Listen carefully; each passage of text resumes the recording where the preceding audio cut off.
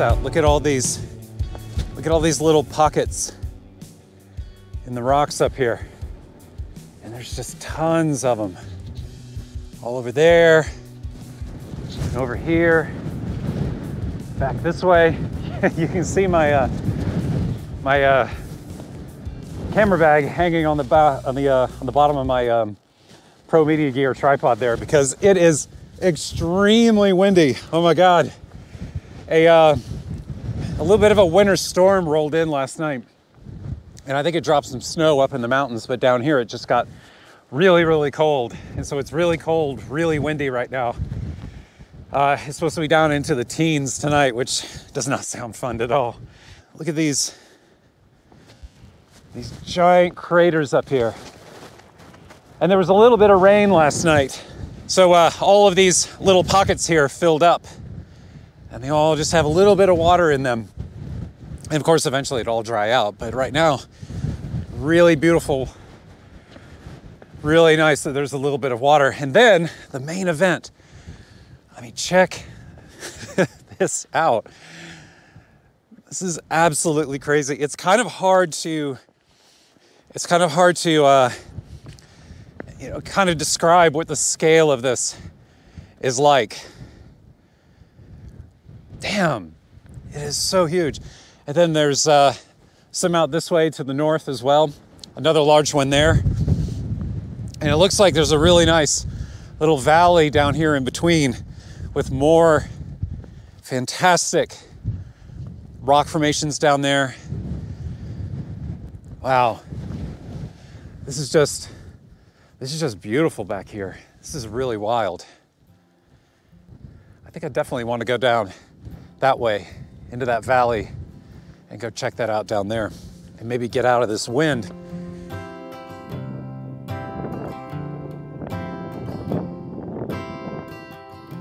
This is the thing about Utah. I was talking to somebody the other day actually about this. Places like this in any other state would be a very popular state park or possibly even a national park. But here in Utah, you know, Utah already has so many of those things. I mean, it already has incredible state parks and national parks. It has an abundance of those things. And so it doesn't need any more. And so here, you know, this is not anything special. This is just more of the same. And so it's not a park. Whereas if this were any place else, it absolutely would be, and it would be teeming with people right now.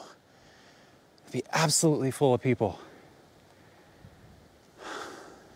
But out here, it's just Utah. Utah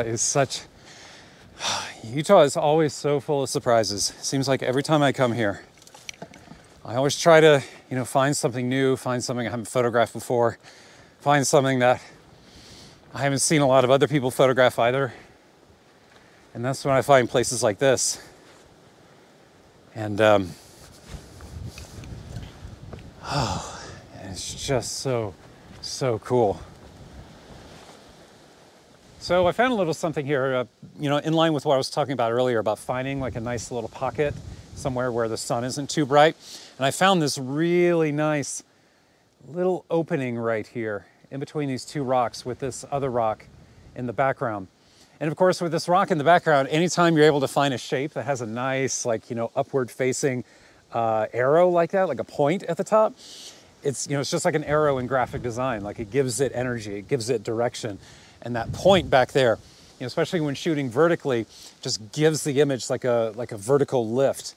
And it's awesome, and it looks really, really good. The tricky thing about a shot like this, though, and this is something else that I've learned over time from doing this, is that when you're shooting in the middle of the day like so, when it's obviously very bright out, the dynamic range of the scene is definitely wider than what the camera can see. So, obviously the answer then is to bracket your exposure, right? Expose for the highlights, put the camera in manual mode, expose for the highlights up here, and then, speed up the shutter speed, use a fixed aperture, like a fixed aperture value for all the images so that you don't change your depth of field too much. You know, crank up the shutter speed so that you expose for the highlights up there, create 3 images of that. Then focus down here and then slow down the shutter speed a good deal and then capture 3 images of this here. Then you have 6 images total. 1 where you focused here on the foreground and 1 over there. So you are, ooh, sun's going behind a cloud. Maybe I won't have to do that. Anyway, but then you have a focus stacked HDR image comprised of 6 different exposures. 1 where you're exposing for highlights and 1 where you are exposing for the shadows.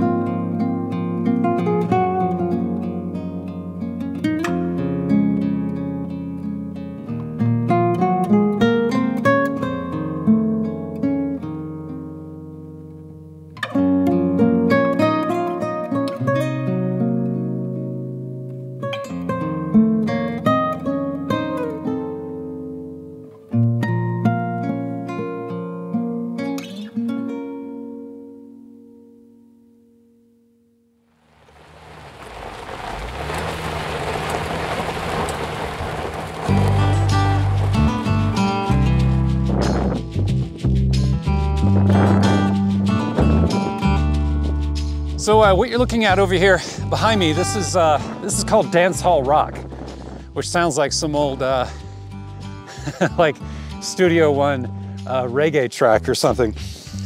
But it's called Dance Hall Rock because this was once used apparently by Mormon pioneers. They used this as a performance space. Echo, echo. Yeah, there's like no echo this way, but as soon as you get like right here, echo, echo. Yeah, I can only imagine what this must have sounded like with you know, people singing and playing instruments.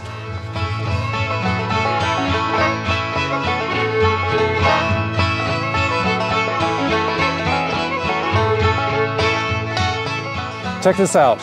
This is so awesome.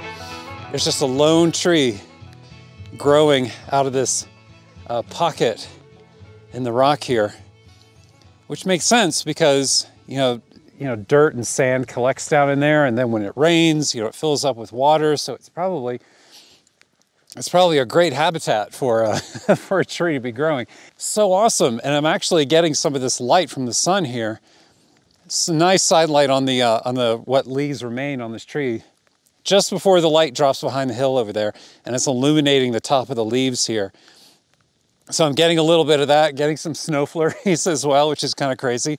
But this hole in the lines in the ground here, just moving around, you know, moving, you know, ebbing and flowing around this opening here with this tree coming up and the light lighting up these leaves.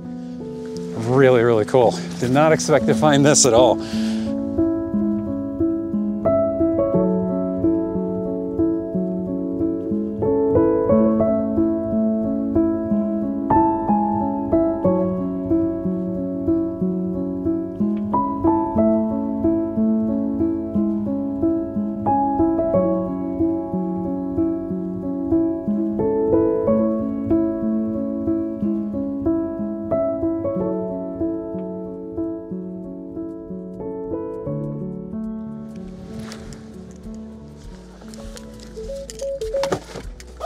So that is going to do it for Dance Hall Rock.